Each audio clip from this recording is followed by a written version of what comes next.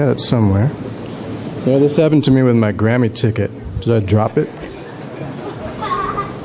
I did. I think I dropped it. I have to say while I'm stalling, Shri, don't take this the wrong way, but what's with all the South Indians?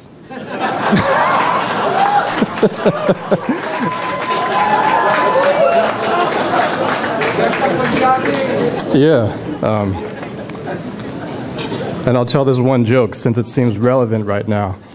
Do you know the 3 degrees of egotism? I, Iyer, and Iyengar.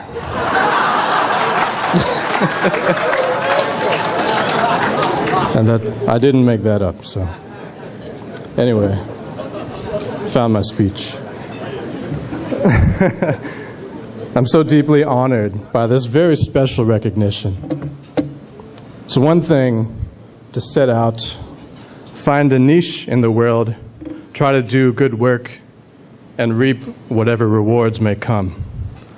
It's probably safe to say that we're all strivers here, so that narrative is nothing alien to us. In fact, to some extent, perhaps it defines us. But to then be embraced and celebrated by the very community that raised me, however far afield I may have wandered on life's path, to be singled out as an exemplar by my own exemplars, to be rewarded by the South Asian American family, essentially just for being myself, it's a truly exceptional feeling. It's a homecoming. It's a hero's welcome. I'm realizing tonight that at some deep emotional level, it's something I've always craved, however much I might believe that I have reinvented myself. I think I might have always wanted to be accepted by the people who knew me when. To extend the family metaphor, when you become an adult, you want your parents to see you as an adult and to conveniently forget about all the years and tears and dollars expended turning you into one. And then when you become a parent, you see what the project of making a person entails, and you realize how much every detail matters. And you start to see your entire life all as one breath.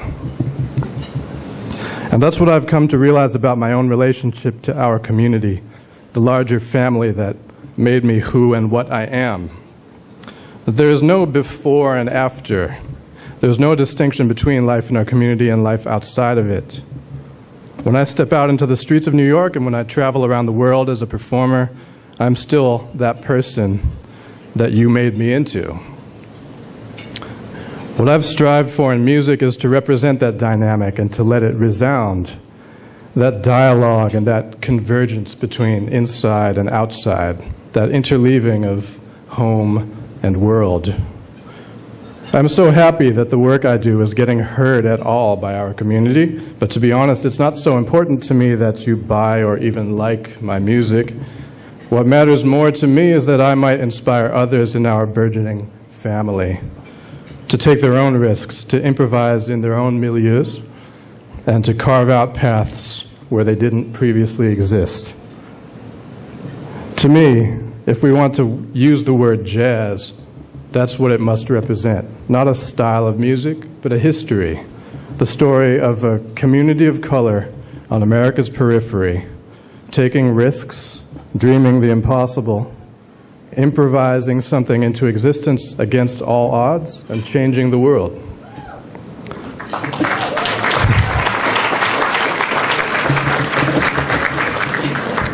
I didn't have any grand intentions when I started banging on my sister's piano as a child, but I strongly believe that an atmosphere of improvisation pervaded the earliest years of our community's existence. And it's not a stretch to say that I learned to improvise from my parents. They were the pioneers, the ones who discovered America for my sister and me. So I thank my mother and father, Sita and Raghu, for teaching me to improvise, how to respond to necessity. I want to thank the person who perhaps influenced my childhood most directly and most deeply, my sister, Pratima Raghunathan, who's much smarter than I am, and who couldn't be here tonight because she's busy battling epidemics in Africa as country director in Rwanda for the Center for Disease Control. You guys should give her an award sometime. I want to thank my dear wife, Dr. Christina Leslie, who is a pioneering computer scientist, a supportive, I almost wrote long suffering, but I scratched that out. Supportive partner who remains strong through all of my time away, a loving mother to our wonderful daughter, Jayanti, and a proud Desi whose great-grandfather worked alongside Gandhi in South Africa. So you can give her an award too. I thank Jayanti for her inexhaustible joy and brilliance and for her patience through my absences. Darling, you inspire me to make this world a better place for you.